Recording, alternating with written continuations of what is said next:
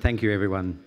I'd like to first express my gratitude to Advance Australia, its board, its advisory council, and the awards judges for this honour. I'm really delighted to receive this award. So I'd also like to thank my family, my beloved wife and 4 children.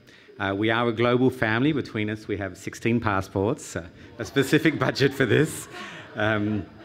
Also, my friends who are here with me tonight, and Medicines for Malaria Venture, who sponsored our table. This is a remarkable organisation, funded also by the Melinda Gates Foundation, that really strives to create public-private partnerships with a very ambitious goal, which is to eliminate a disease that has been with us since really the beginning of human history, that has a devastating impact. We've made tremendous advances. We're down from 1 million deaths per year to around 400,000, but there's still a tremendous way to go.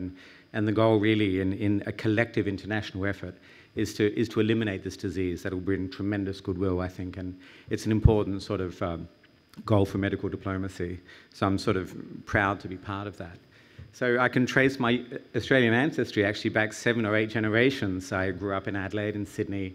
I went to Pasteur Institute in Paris for my PhD, and then they informed me that I got tenure there. They informed me that I had to go to America as the ultimate competition to make friends and go back. That was in '94. I've never left. So I now get to vote. I vote for wonderful African American and soon-to-be women presidents. I think that's remarkable. Stronger together. So what have I learned in these global travels? To always strive to push your professional boundaries ever further, to strive to understand each other's perspectives, and work to improve our social compact globally. Everyone deserves a chance at good health, education, and a chance to escape poverty. Our common humanity bonds us closer than the differences that can separate communities.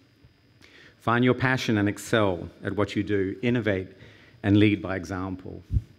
So I want to thank you again for this wonderful honour, and I want to congratulate the other awardees. Thank you again.